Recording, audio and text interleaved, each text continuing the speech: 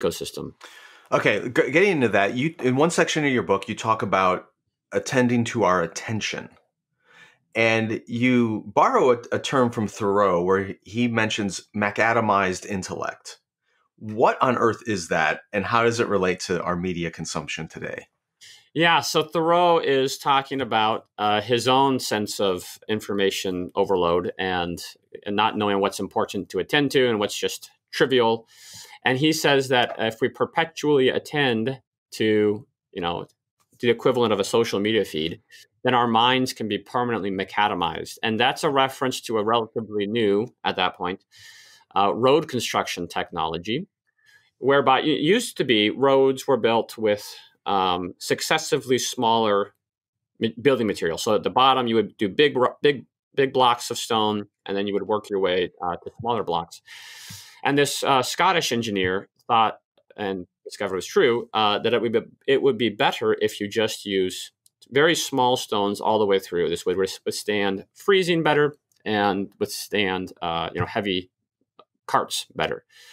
So when you build a macadam road, nothing big. There are no big pieces. It's all small stuff. And Thoreau is worried that when you attend to trivia, you don't have any sort of mental anchors, mental commitments, and your mind is just filled with little tidbits, little bits of trivia. And so it actually, changes the way that you think. And of course, a lot of recent studies on neurobiology have supported Thoreau's argument that our patterns of attention can change the neurological structures of our brains and change the way that we think. So I think Thoreau's metaphor is kind of weird, but also maybe helpful. So this results in, as you put, a lot of trivial knowledge, but no cohesive framework to understand it all. Is that a fair way to put it?